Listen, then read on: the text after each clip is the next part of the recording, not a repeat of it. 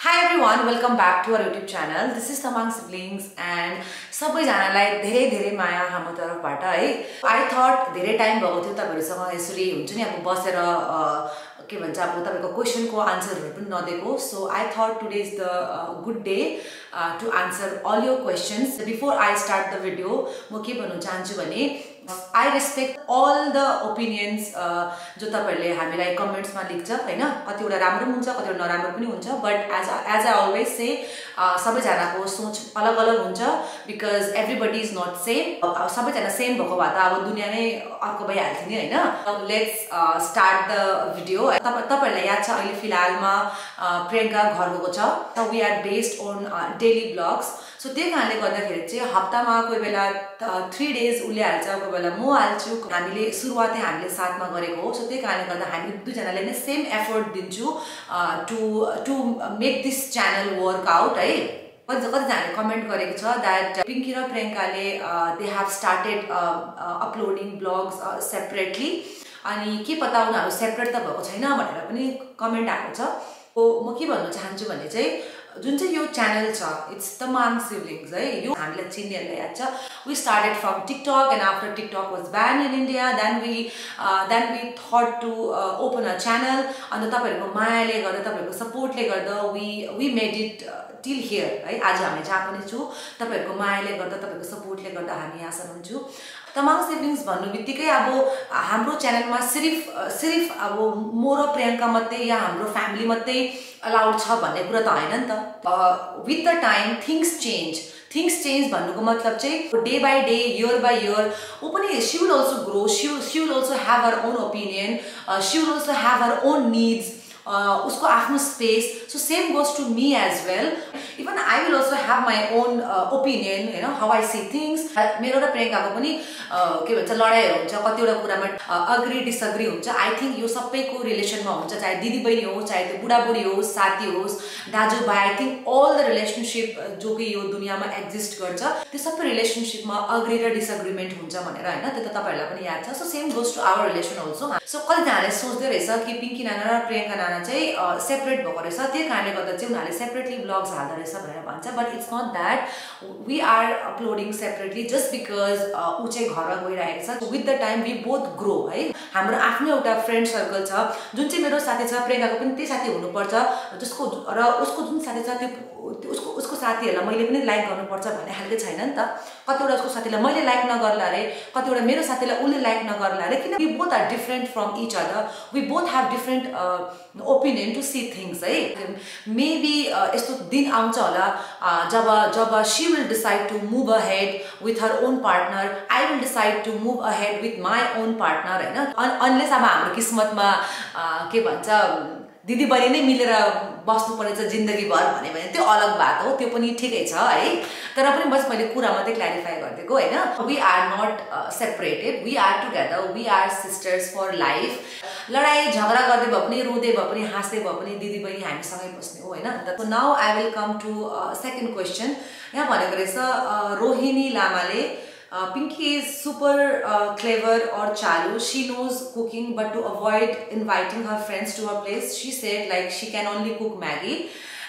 That's why I say class and upbringing is so important. So I do not have to define my class or my upbringing to anyone. I know my own class, I know my own upbringing, but I don't think so it's required to define it. Eh?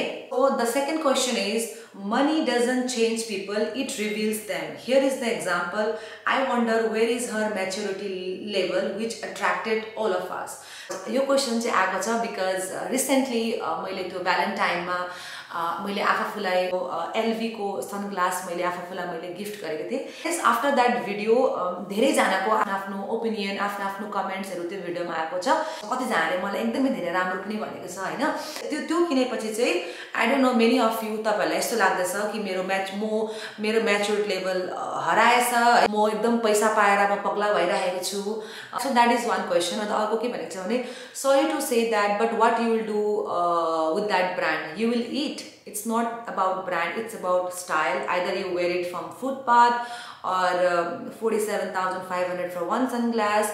म भएको भए त घाँटी हेरेर हड्डी निल्नु भन्छ. I used to do that. कस्तो गाह्रो छ पैसा कमाउनु. It's true line. पैसा कमाउनु छोरा मान्छेलाई मात्र थाहा हुन्छ. Why don't you buy car, put sofa in your house rather than this useless glass? I thought you are very responsible girl, but with this purchase, I think your ama will also be very sad. Eh? After so much of struggle, ups and downs in life, she bought something she likes. What's wrong in that?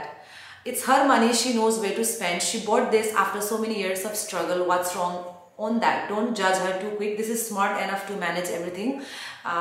She is smart enough of manage everything. So there are, there are very positive comments also, but there are few comments question about my responsibility. I'm not matured enough, I'm not responsible enough. Question as always, camera ko battery low bhayo, त्यही कारणले गर्दा चाहिँ अहिले चाहिँ मैले फोनबाट suit गर्दैछु हैन. सो अघि हाम्रो कुरा हुँदै थियो अलिकति त्यो कमेन्ट्सहरुको बारेमा. जसले हामीलाई सुरुवात देखिको अहिले सम्म फलो गरेर आइरहेको छ हैन, तपाईहरुलाई हाम्रो बारेमा सबै याद छ. मेरो बारेमा, बहिनीको बारेमा, मेरो पुरा कम्प्लिट फ्यामिलीको बारेमा तपाईहरुलाई याद छ हैन. सो पहिला चाहिँ अब कमेन्टमा के आउँथ्यो, ओ Pinky such a good daughter हैन, एकदमै राम्रो छोरी हो, घरमा एकदम राम्रोसँगले हेरेको छ, एउटा छोरा जस्तो भएर उले घर सम्हालिरहेको छ, बहिनीहरुले हेरेको छ, आफ्नो रेस्पोन्सिबिलिटी निभाएको छ. यत्रो सालदेखिको हैन उ डेली आएर उले जसरी पनि आफ्नो एउटा स्ट्रगल गरेर अहिले यहाँसम्म छ भनेर तपाईहरुले भन्थ्यो.